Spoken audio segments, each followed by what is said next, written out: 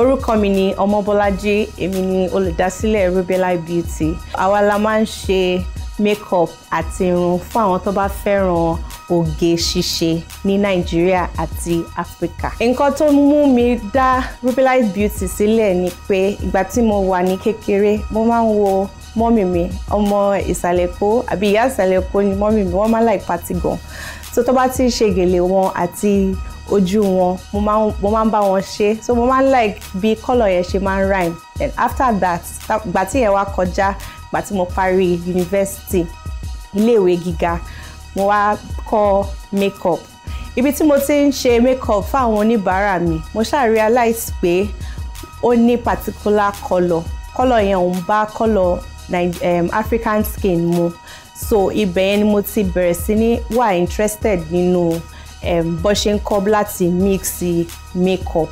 So mo kọ́ yẹn for about few months, then ìgbà yẹn ni mo ti wá ní motivation láti dá Rubella Beauty sílẹ̀ fún àwa aláwọ̀ dúdú ní Nàìjíríà àti ní Africa.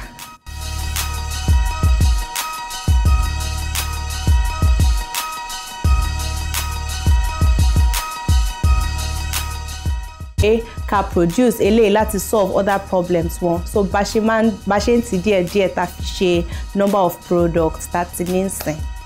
Nǹkan tí àwọn beauty brands máa nílò láti wà relevant ní market tá wà torí kò easy. Most important thing nísìn ni pé nǹkan tó ṣe kókó nísìn ni pé ní quality. Kó make sure pé anything tó bá ń ṣe is of good quality.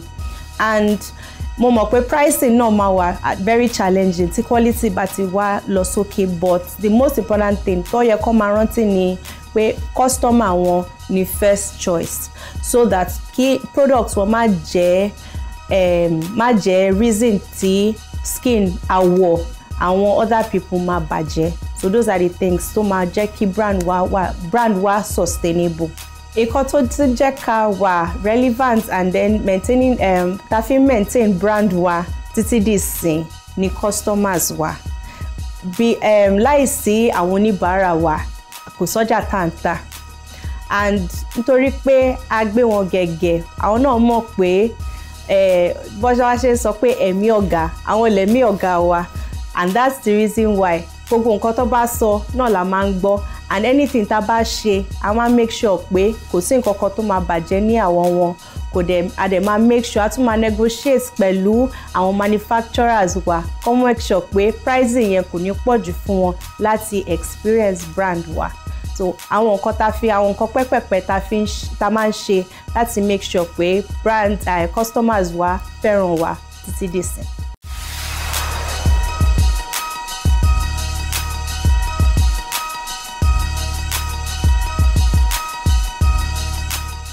Àwọn míì rò pé tó bá ti gbọ́ pé Nigerian beauty brand, wọ́n máa rò pé a máa ń po lipstick lẹ́ńkùlé, and kò ń ṣẹjọ́ wọn náà.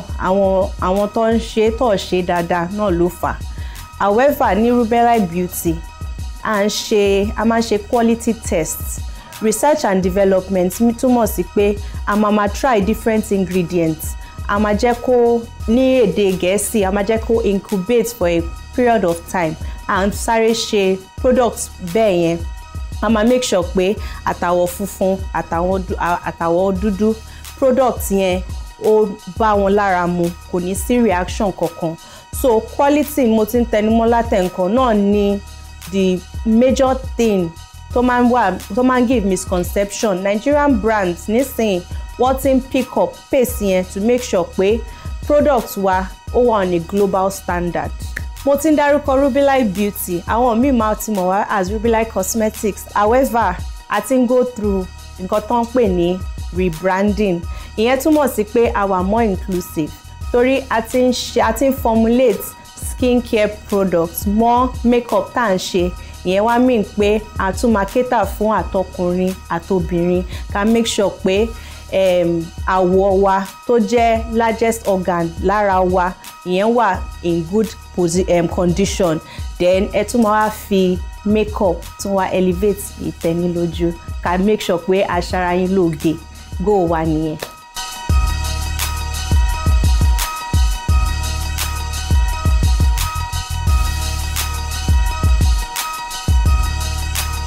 Àwọn ìdojúkọ tí mo máa ń face gẹ́gẹ́ bí obìnrin pọ̀ torí pé ẹ ṣá mọ̀ pé ìbílẹ̀ wa Nàìjíríà ọmọ Yorùbá ilẹ̀ Yorùbá ni mo dàgbà sí ìyẹn túmọ̀ sí pé àwọn ọkùnrin ló máa ń kọ́kọ́ síwájú so àti business plan o àti kíní owó máa kọ́kọ́ wẹ̀ pé ọmọ kékeré rẹ̀ obìnrin nìyẹn kí ló mọ̀ pé ó fẹ́ ṣe and all of those things so àti financial institution o tá bá tiẹ̀ fẹ́ dá ṣọ́ọ̀pù lẹ̀ bricklayer máa fojú wa rí màbo panebita máa fojú wa rí màbo wọ́n máa fi 1 gé 2 fún wa torí pé mo jóbìnrin so àwọn challenges pẹ́pẹ́pẹ́ tá máa ń face nìyẹn tó máa ń jẹ́ kéèyàn rò pé kí ló dé tí mo tiẹ̀ fẹ́ bọ́ sínú wàhálà yìí tó yẹ kí n wá sí kí n ṣera mi bí ìyàwó ọ̀gá kí n máa jẹun kí n máa sùn ṣùgbọ́n àwọn challenges yìí gangan ló ń tì mí láti make sure pé I need láti máa provide quality products fún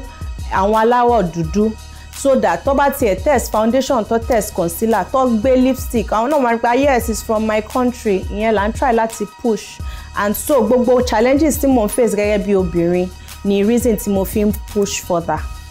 Ìmọ̀ràn mi fún àwọn obìnrin tó fẹ́ bẹ̀rẹ̀ iṣẹ́ yìí àti ìtọ́ ní career bí mo ṣe wà ń sìn mo ní career as 9 to 5 mo dẹ̀ níṣẹ́ níbí báyìí so anyone tó bá fẹ́ ṣe mo ní experience nínú méjèèjì but the only thing tí mo ní in common ni pé mo máa ní láti farabalẹ̀ kọ́ṣẹ́ kò sọ́gà nídìí ibi tó ń kọ́ṣẹ́ bí mo ṣe jọ́gà mo máa ń farabalẹ̀ gbọ́rọ̀ sí feedback àwọn òṣìṣẹ́ mi ibi tí mo tún wà tí mo lọ́gàá èmi náà máa ń farabalẹ̀ gbọ́ràn látọ̀dọ̀ ọ̀gá mi so that mo mọ̀ pé okay nǹkan the goal at the end of the day ni pé ká ṣiṣẹ́ ká dẹ̀ make sure pé goal wa ó di reality. Ní 2024 tá wà yìí ó wà very important fún obìnrin láti ṣe ju bó ṣe mọ̀ lọ ìyẹn túmọ̀ sí pé first of all human beings ni wá ká tó bẹ̀rẹ̀ sí ní máa wò bóyá ọkùnrin ni wá o àbóbìnrin ni wá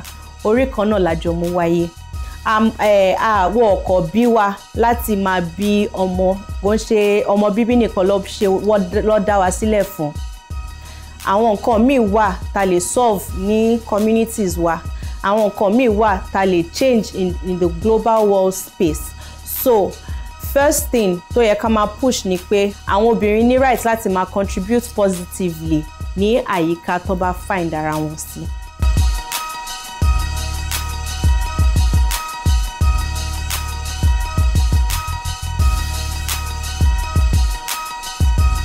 Orúkọ mi ni Omobolaji Mogaji èmi ni olùdásílẹ̀ Rubelai Beauty àwa la máa ń ṣe makeup àti irun fún àwọn tó bá fẹ́ràn oge ṣíṣe ní Nàìjíríà àti Africa. Ìmọ̀ràn mi fún àwọn obìnrin during International Women's Day ni pé ẹ rántí pé ọmọ bíbí nìkan kọ́ lẹ wá ṣe láyé ẹ̀yin náà lè máa bí ideas ẹ máa bí innovations ẹ̀yin lè máa solve global problems ẹ̀yin lè dẹ̀ máa support all the issues tá bá ní ní every system so our beyond obìnrin we are individuals a dẹ̀ ní nǹkan tá lè gbé sórí table we have things we can bring on the table so a kú àyájọ́ obìnrin ní gbogbo àgbáyé.